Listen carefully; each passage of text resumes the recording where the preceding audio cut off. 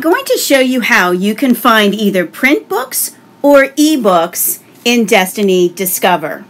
Hopefully, you've already created a shortcut on your iPad for the HHS Library page.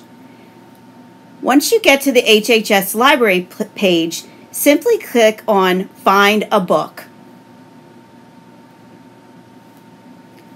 It will then open up Destiny Discover on your iPad.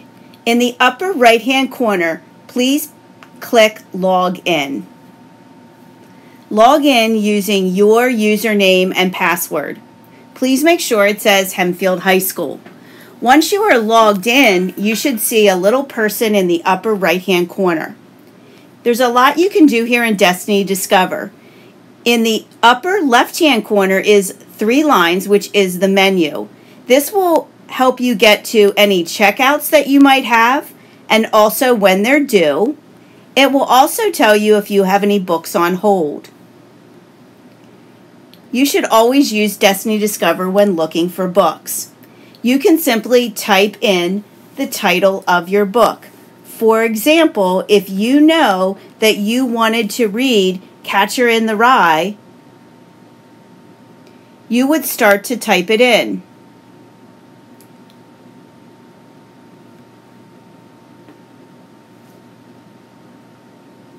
And it will do a search. You have to click on the search button. Now you can see that some of the books are out. It will tell you if it's a book because it says book with a little red book. If it is an ebook, it will have either a green E, which is a Follett ebook, or it might have a blue E, which is a different kind of ebook, but you can still click on that to open it. We also have some collections of books that we have saved for you. To get to collections, simply click on the navigation on the left and click collections.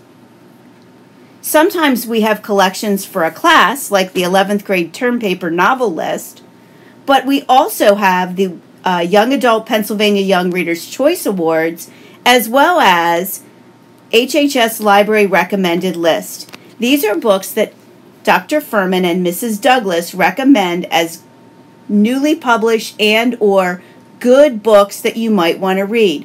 For example, you might want to read Matt De La Pena's The Living.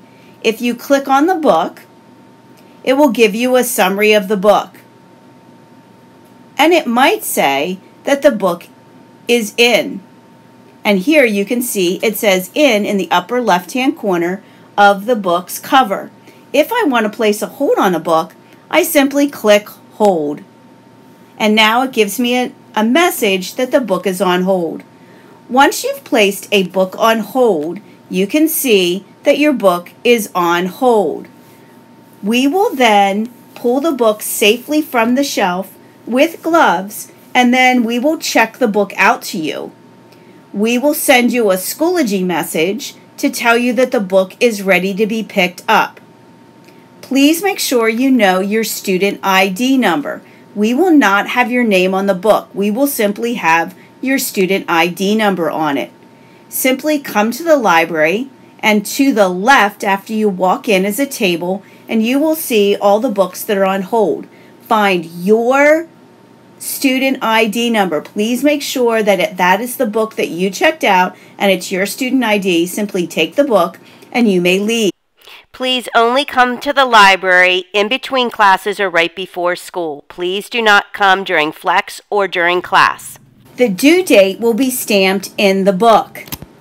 If you are a virtual student, when you receive your Schoology message that your book on hold is ready, please respond back and let us know that you are a virtual student.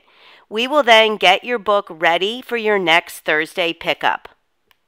If you would like to renew the book, simply send us a Schoology message and we will renew the book. You do not have to come to the library to renew the book. If you would like to return the book, simply come into the library and on the right-hand side is a cart that you can return the book. We will check the book in that day before the end of school and make sure that we quarantine it safely before we put it back on the shelf.